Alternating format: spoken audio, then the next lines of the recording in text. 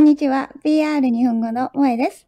今日は Today I want to talk about the Japanese grammar and a similarity to how Yoda speak and learning about the different types of verbs and conjugation. So let's get it started. May the force be with you for your Japanese study. こんにちは。VR 日本語の萌です。今日はね、Today we're going to be talking about exciting things called verbs. Verbs in Japanese is 動詞。動詞。Let's talk about 3 different types of 動詞。Exciting! Yay! Are you excited?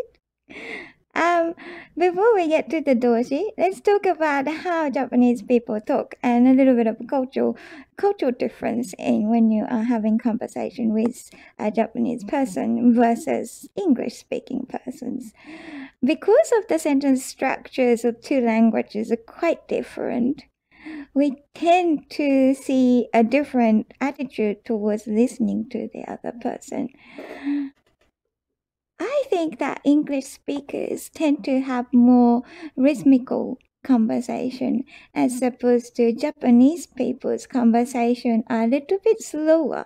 I think it is due to the grammatical differences in these 2 languages. Interesting thing, Yoda from Star Wars, he actually speaks more like Japanese. So he put his verb at the end, if you know how Yoda speak, which is the same as Japanese people. Whereas English speakers put verb in the second. So for example, I eat a donut. I, who is performing the action, eat, the verb comes straight after the I. So it's like I eat.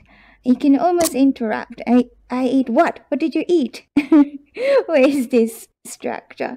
But in Japanese, for example, if I said, I, forest, yesterday, mushroom, and you still don't know what I did, ate. So the verb comes at the end, so it's unveiling the story. Oh, okay, you ate mushroom in the forest yesterday. It kind of goes backwards. So that's how the Japanese sentences work as opposed to English sentences. English sentences more straightforward, I eat. And then there's more information comes after. That is really efficient. And Japanese grammar is a little bit more like a storytelling. It's like, I yesterday in the forest mushroom ate. So it can be, if you listen to Japanese people listening to an English speaker, they're kind of trying to listen until the end of the sentence, because what we are used to is to listen to the end so we can figure out the sentence, not realizing the sentence. Most of the sentence is done in the first half of the sentence in English. So very interesting cultural difference, probably due to a grammatical difference in 2 languages. But this is just my observation. So let's have a look at the verbs today. Let's get it started. Okay, talking about verbs. There's 3 different types of verbs in Japanese. Number 1 is ru verb. Number 2 is called yu verb. And number 3 is called irregular verb. So what is all this ru verb, yu verb, irregular verb? Let's talk about dictionary form first. So in English, if you are looking for, pick up your dictionary, and if you are looking for a word, eating, for example, how do you look up your dictionary? Do you look up eating, or do you look up ate, or do you look up eaten? I think you would look up eat, E-A-T. That is your dictionary form, the original form of the verb that is inside of your dictionary. Then you probably have the conjugation pattern like eat, ate, eating, eaten, have eaten, all of that in a dictionary. But the original form of the verb is eat, E-A-T. So we have the same thing in Japanese, the dictionary form, the original form of the verb. So with the verb, original form of the verb is ending with hiragana ru. That's why it's called verb. Simple enough. For example, we're going to learn 4 different types of verbs in this chapter. Number 1, taberu, my favorite, to eat. Taberu. So you can see ru is at the end. And number 2, miru is to watch or to see. And again, ru at the end. And okiru, to get up or wake up. Neru, to sleep. All of those verbs had ru at the end. That's why it's called ru verb. And as a Japanese learner, ru verb is our friend because it's easiest to conjugate. What is conjugate? Conjugation is to changing that form of the original verb to express different meaning. As I mentioned before, eat become ate if it's a past tense. Eaten, have eaten, or eating. It changes the format of the verb from the original form to different types. That's called conjugation. So, in Japanese, the verb is the easiest way to conjugate verb, so we like it. But unfortunately, there is less of the ru verb and more of the u verb. U verb is the next verb we're going to study, and it's a little bit harder to conjugate. Okay, but don't worry, we'll go through that. So, ru verb.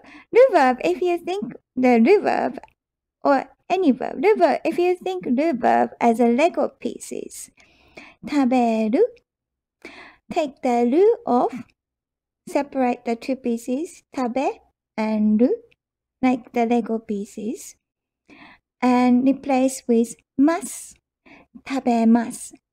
Tabemasu is a polite form. I would say polite form or must form of the to eat. In English, you don't have differentiation of eat or the polite eat. It's just eat.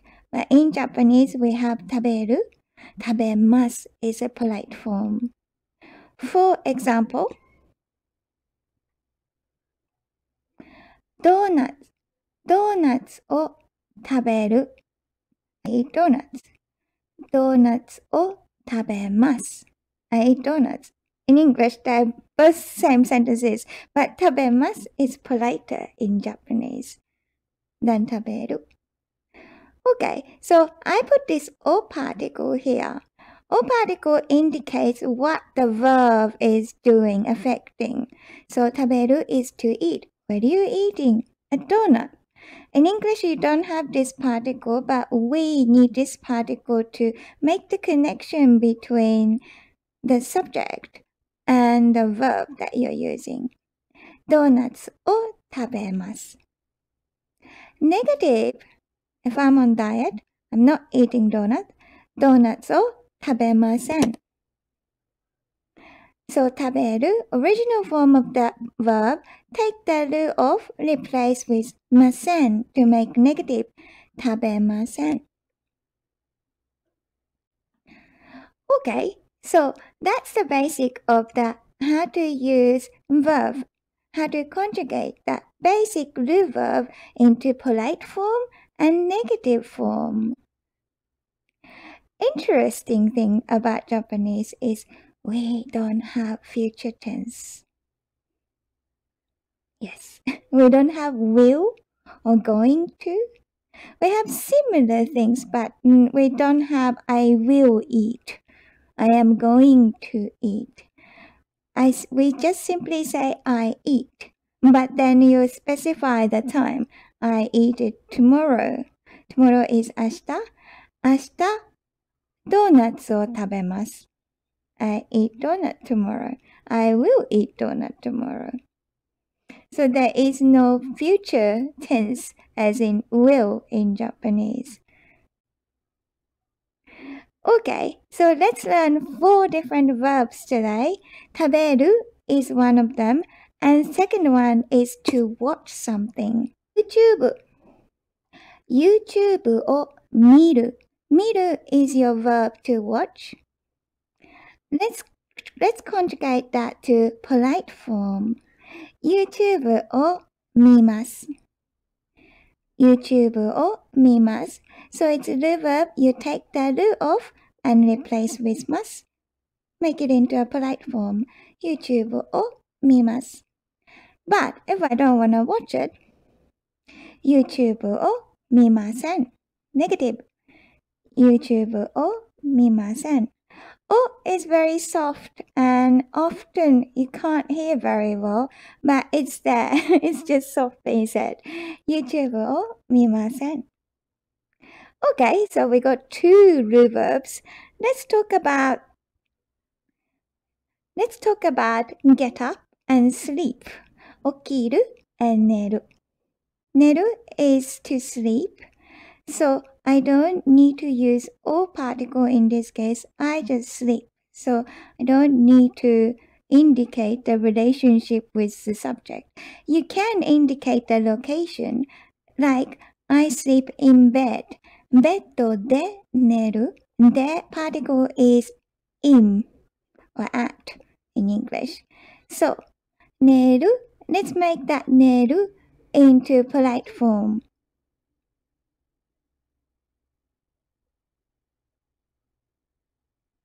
寝ます。寝ます。Let's try again. 寝ます。Okay, it's during the day, so I'm not gonna sleep. 寝ません. Negative. 寝ません. In the morning, 起きます。起きます。いい天気ですね. It's really nice weather.